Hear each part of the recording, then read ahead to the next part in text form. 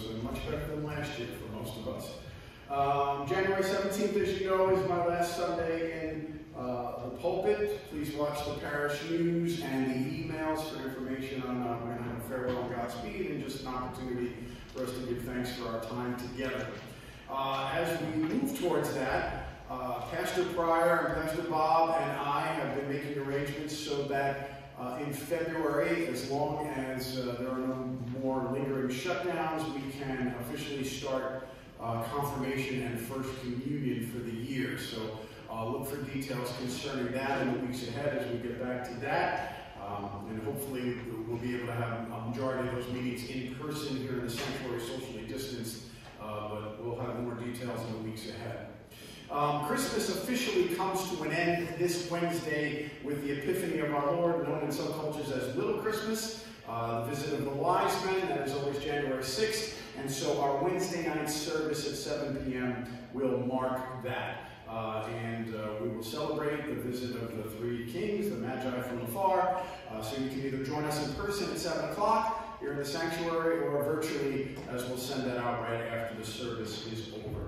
Today is the second Sunday of Christmas, the 10th day of Christmas, and we continue to bask in that glory of the newborn King. So let us take a moment of solemn prayer, and then we'll rise and join together in the gathering on page 2 of the service folder.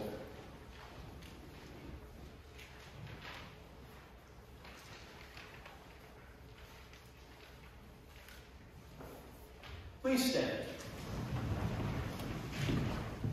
In the name of the Father, and of the Son, and of the Holy Spirit. Amen. Let us confess our sin in the presence of God and one another. God of goodness and loving kindness, we confess that we have sinned against you and our neighbors. We have turned away from your invitation to new life. We have turned away from the lowly and downtrodden. In your abundant mercy, forgive us our sins, those we know and those known only to you, for the sake of the one who came to live among us, Jesus Christ our Savior. Amen. Beloved, hear the good news of peace and salvation. God forgives us all our sins, not through our own work, but through Jesus Christ, made known to all people. With all who come to the manger, rejoice in this amazing gift of grace. Amen.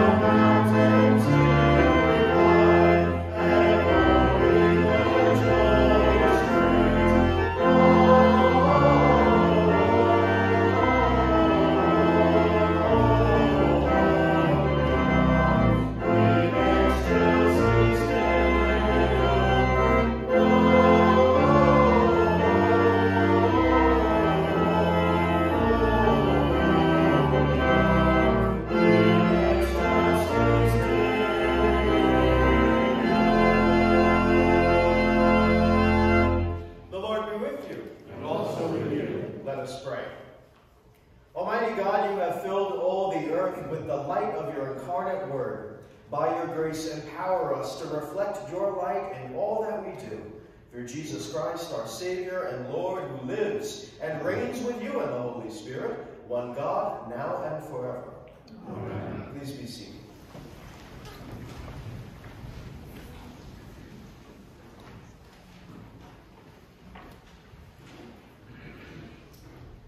Our first reading this morning is taken from the prophet Jeremiah, the 31st chapter. Thus says the Lord, sing aloud with gladness for Jacob, and raise shouts of joy for the chief of the nations.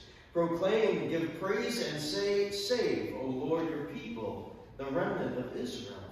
See, I am going to bring them from the land of the north and gather them from the farthest parts of the earth.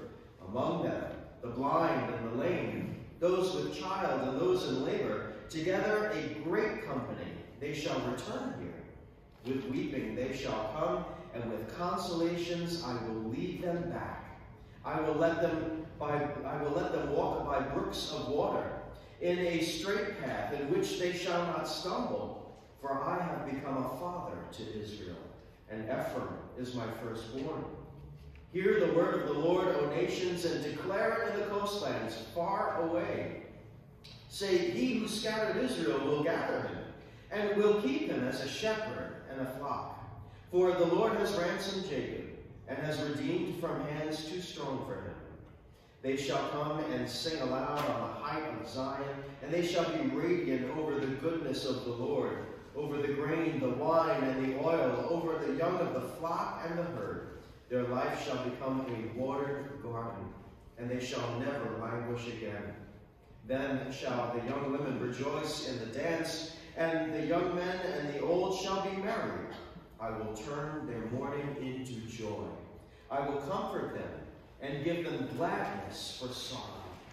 I will give the priests their fill of fatness, and my people shall be satisfied with my bounty, says the Lord. The word of the Lord. Thanks be to God. Our second reading is taken from the book of Ephesians, the first chapter.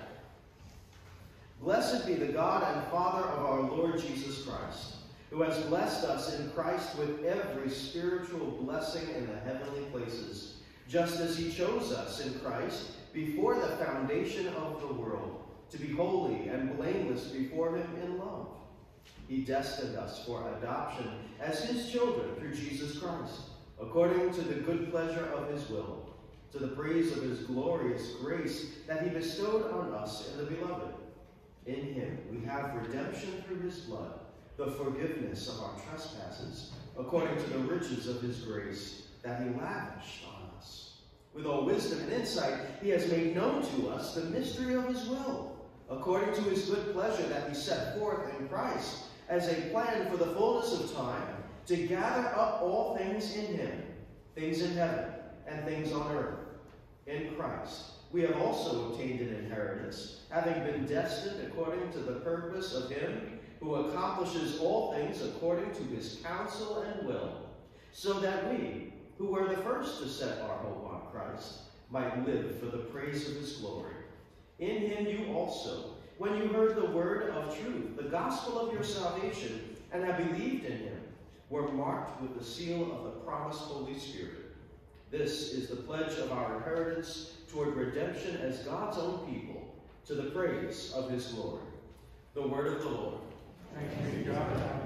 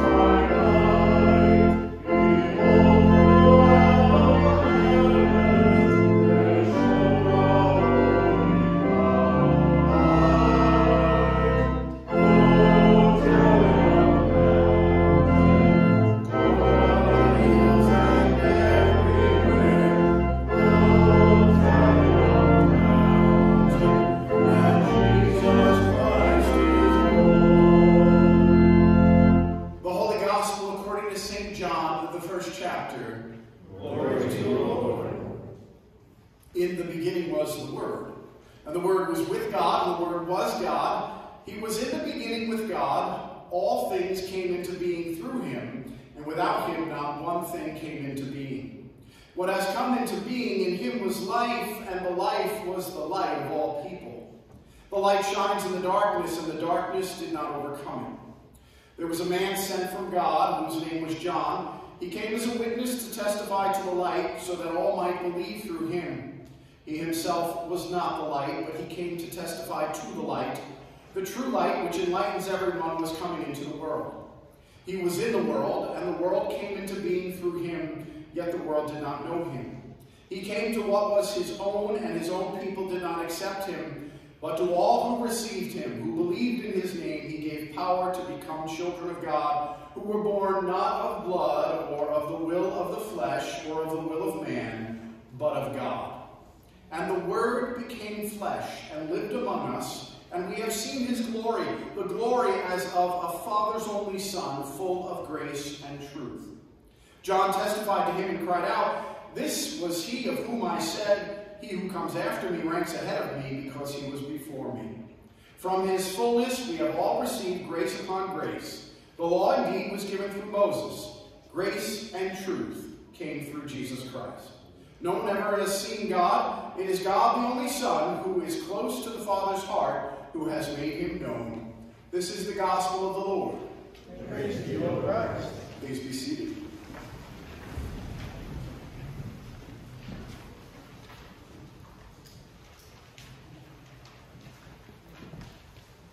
As Puritans and British colonists made their way to North America in the 16th and the 17th centuries, they began to put away many of the traditions and not bring with them many of the customs that they had known back in England. This was intentional, as they wanted to begin this new life, this new direction that would lead to so many possibilities for them, and they wanted to form their own customs and their own traditions. So one of the things that went out the window as they established themselves in the new land, would become America, were all the trappings and all the extra parts that mark the celebration of Christmas. So many of the things we see today, the greenery, the trees, the carols, and all the other things that we so love and enlighten the season, was something that in the early days of America just wasn't there. And the reason behind that is that they didn't want anything to get in the way of their opportunity to connect to the real reason behind the celebration of Christmas. This gift of God's love, born in the baby at manger. And so that would be the focus. That would be the emphasis of Christmas, not to lose sight of what the gift was all about. Well, it only lasted so long, so by the 1800s, especially in the aftermath of Charles Dickens' A Christmas Carol, by the 1840s, many of those things, those beloved traditions and customs that are the extra stuff with Christmas, worked their way into America and into the customs of the people. But at the heart of the motivation was that focus. Stay focused on Jesus. Don't get caught up in all of the other stuff. Today is this second Sunday of Christmas, and we don't always every year have the opportunity to get to the second Sunday of Christmas because of the way the 12 days of Christmas fall, where they fall in the weekly calendar, affects whether or not we get this second Sunday. But the second Sunday of Christmas, especially this year, offers us this beautiful Gospel of John, which is John the Gospel writer's Christmas story. But as we read it and as we hear it, we find it doesn't sound very Christmassy at all, right? It's not at all like the other stories that we hear from the synoptic Gospels, the other three, Matthew, Mark, and Luke. Synoptic means same seeing Gospels. They follow the same pattern of the stories, and they tell basically the same perspective, stories from different perspectives. And so in the synoptic Gospels, the first three, we hear about the angel Gabriel. We hear about the nativity in the manger with the animals and the straw and everything else. But John's Gospel doesn't sound anything like that, does it? But John's Gospel that we hear today is indeed John's Christmas story. Most biblical scholars will argue that John's Gospel was the last of the four Gospels to be written.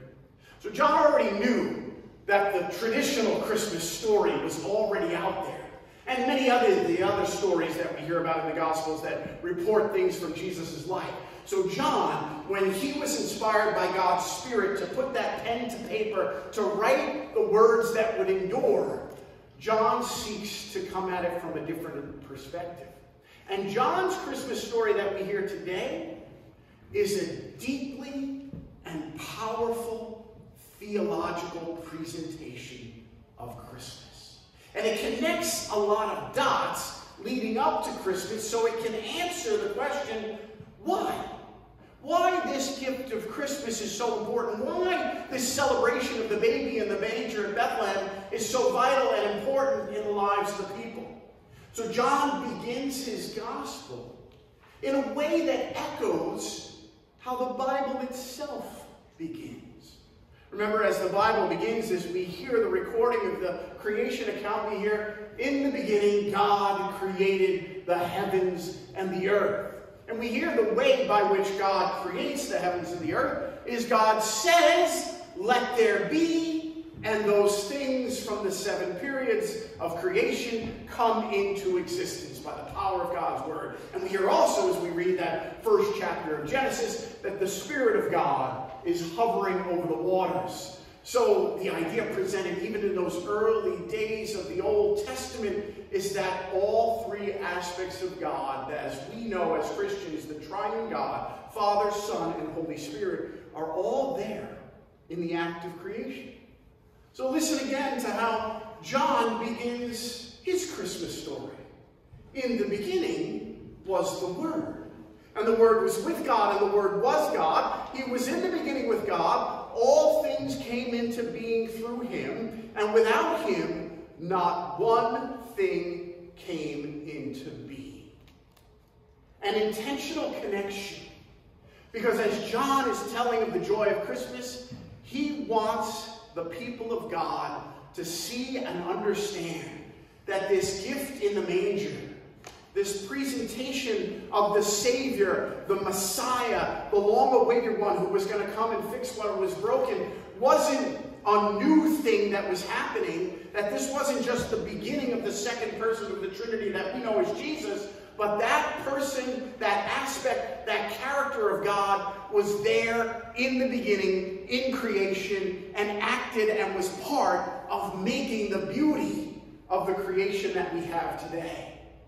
So in essence, the reason that God would be so moved to come into the creation, into the flesh, to do that work of salvation is because God is in the DNA and the design of creation from the beginning.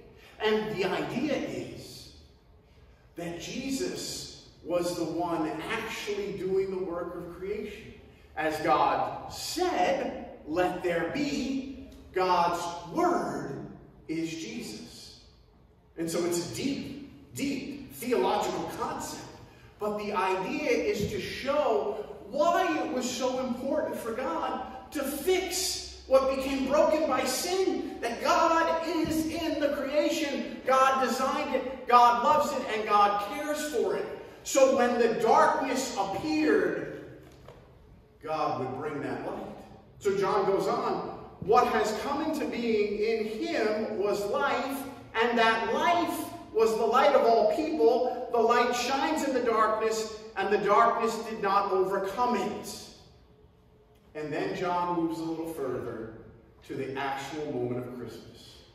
And the Word became flesh and lived among us. And we have seen his glory, the glory as of a Father's only Son, full of grace and truth. There it is. In the midst of the darkness, the things that interrupt creation, those things that interrupt the peace and the goodness of our lives, into that darkness, God came into the flesh to be the light of hope, to be the light that would shine in the darkness and fix what was destroyed and broken by sin and all the effects that it brings. And John's simple desire in this presentation, this different approach to Christmas, is to not get caught up in all the other trappings, not to focus on the details of the manger and the angel and the hay and the animals and all those things, but to focus on the heart of God. That no matter what, even in the midst of a world broken by sin and viruses and the darkness that clouds life, God has come to be present and is life and light for us always. So now we are winding down Christmas again.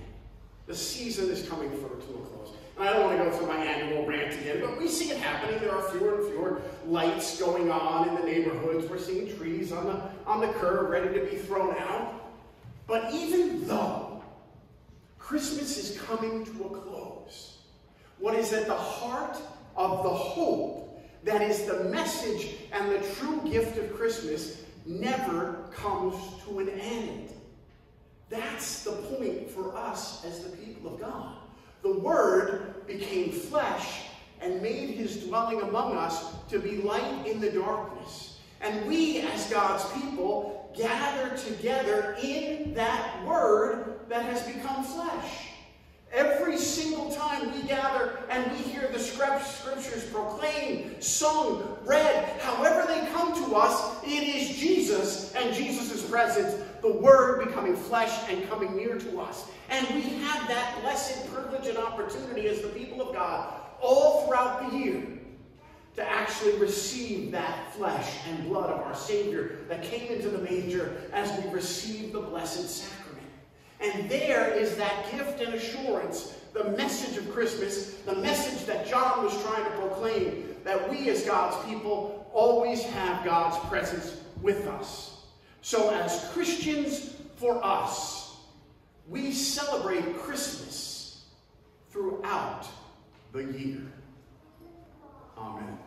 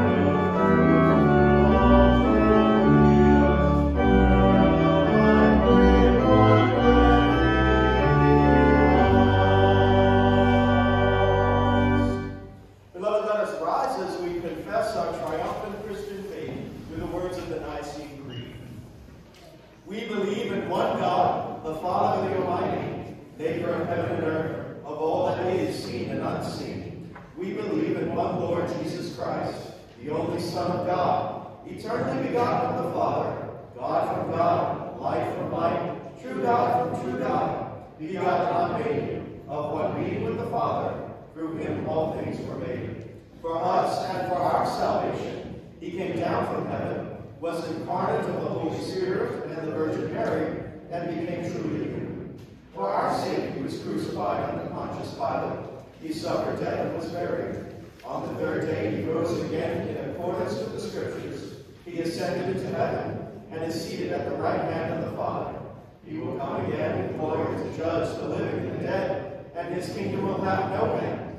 We believe in the Holy Spirit, the Lord, the giver of life, who proceeds from the Father and the Son, who with the Father and the Son is worshipped and glorified, who has spoken through the prophets. We believe in one holy, Catholic, and Apostolic Church. We acknowledge one baptism for the forgiveness of sins, and we look for the resurrection of the dead and the life of the world to come. Amen. In our prayers this morning, we remember Linda Burns, who will be undergoing surgery this week. We also remember Arlene Taus, who will be undergoing minor surgery at St. Francis Hospital. Joining our voices with the Song of the Angels, let us pray for the church, the world, and all who are in need. Redeeming God, you gather together your people from the farthest parts of the earth. Protect your church from stumbling. Let it not be overcome by sorrow, division, or despair. Make us radiant with goodness, that we might live always to the praise of your glory. Hear us, O God. Your mercy is great. You bring together heaven and earth. All creation testifies to your splendor. Hold the ecosystems of this earth in delicate balance, from coastlands to farmlands, forests to wetlands, deserts to rainforests. Show us new ways to live in harmony with the world around us. Hear us, O God. Your mercy is great. You overflow with grace upon grace. Expand the imaginations of those who serve in positions of authority. Open their hearts to the needs of their nations and communities. Protect all those in harm's way and those risking danger for the sake of others. Hear us, O God. Your mercy is great. You bring sorrow to those who weep. Embrace those who feel far off, excluded, or defeated. Accompany those living with chronic and invisible illness. Sustain the weak and the weary.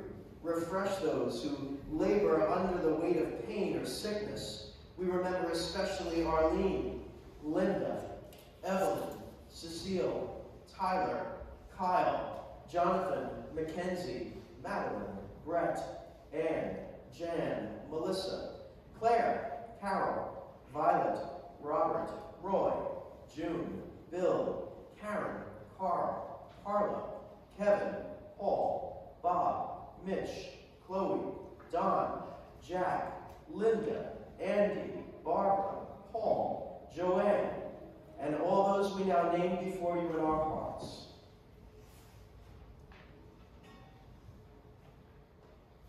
Hear us, O God. Your mercy is great. You come to us in the beauty of darkness and of light. Bring justice and reconciliation to communities divided by oppressions and misuse of power. Guide us to speak holy words of advocacy and truth. Help us to honor your image in one another. Hear us, O God. Your mercy is great. You turn our mourning into joy. We give thanks to those who have died in the faith. With all the saints, give us our inheritance in Christ in the fullness of time. Gather us all together into your mercy. Hear us, O God. Your mercy is great. God of all mercy, come quickly to us with grace upon grace as we lift these and all of our prayers to you. In the name of Jesus. Amen.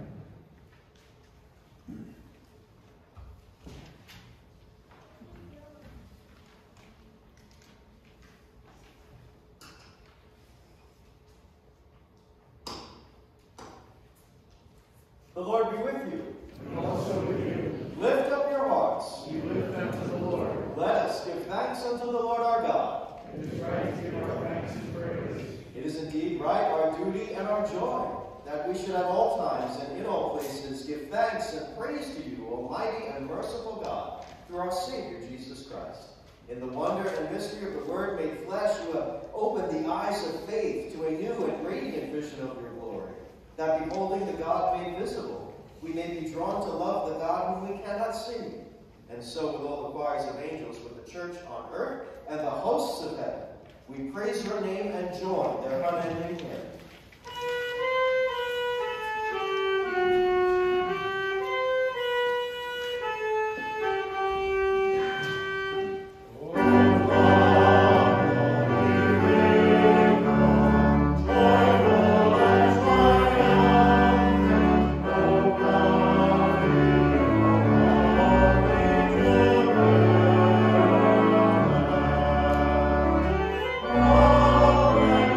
Oh,